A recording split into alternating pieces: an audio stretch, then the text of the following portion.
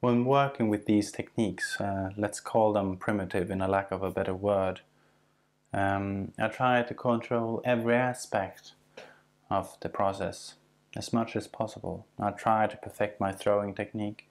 I read everything I find on glazes and other people's experience with different techniques and so on. I try to control the kiln environment, schedules, wood, how much the wood is split even, to get a feel of control here, because I feel the most interesting part for me is when I have a driven intention and that meets the natural thing that is craft, clay, firing, and in that cross section where these parts mix, I find that I find the most interesting cups for me, and I've tried to pick those out for you in this exhibition. For instance, this is a primitive porcelain cup with a celadon type glaze on it. It's been fired in a wood kiln with salt in it. And you can see the way around here how salt has affected the pot differently at different parts, depending on how it's hit it. So for instance, on this side here, quite a lot of salt has hit and turned this glaze into a very flowing glaze that's pooled down into this very special foot. I made it specifically for this reason, because I needed a large foot to collect all this excess glaze that might start to pool.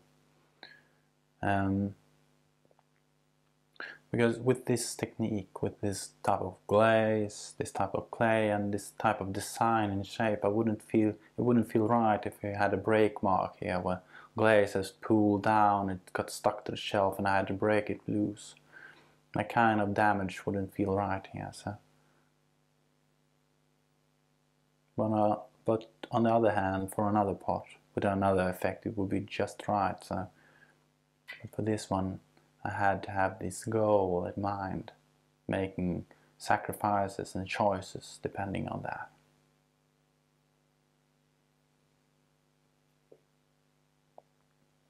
So, yeah.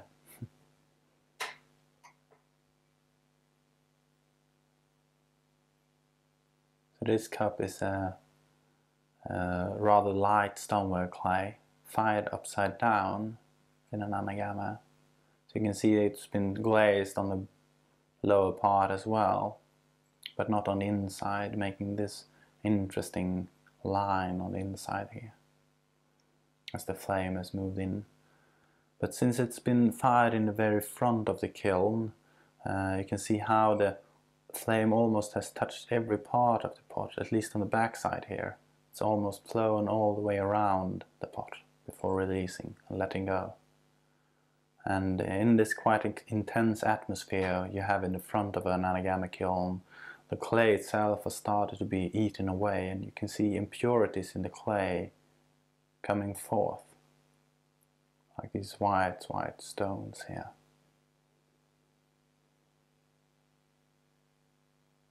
Making quite a lively landscape to look at.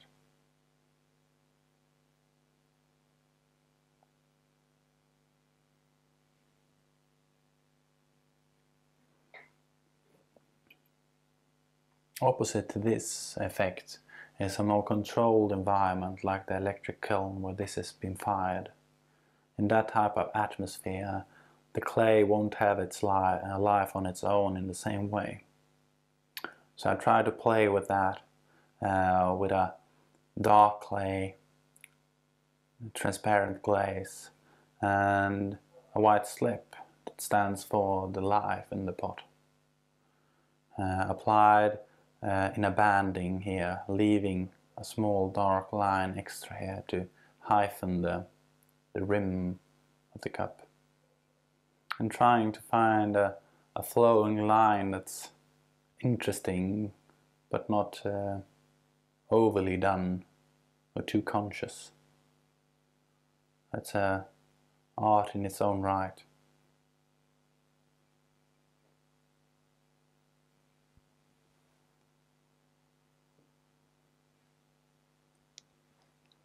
So the next pot I want to show is special in its way that it's a little bit smaller than some of the cups, even though I have this cup next to this that's small as well.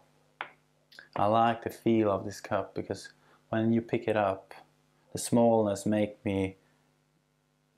making me tender in my grip. And that type of personality is very nice against this firing that's kind of on the opposite side. A little bit more stable and rough in its appearance.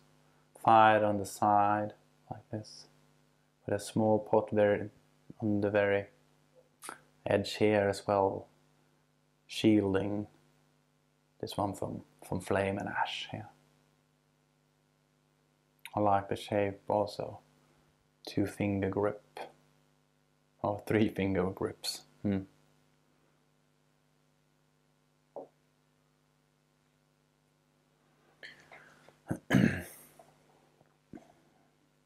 The last cup in this series is a very special glaze type. It's been fired in an anagama kiln. It's a rather light clay, lightly colored stoneware clay, and it's a glaze, a vitreous slip on top. You can see it's been reduction cooled because there's no tendency towards white or yellow here, it's just grey. And the entire shape is grey with a little bit of tint of green here and there, especially on the inside. So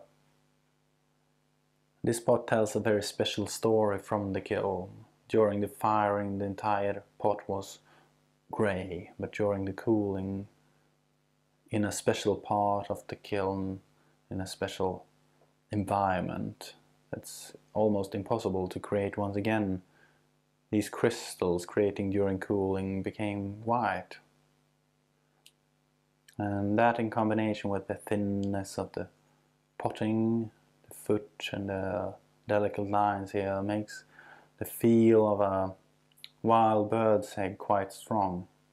And I think even though you might not be conscious about those connections, it affects how you approach the pot and how you lift it up, making a rather special bond possible.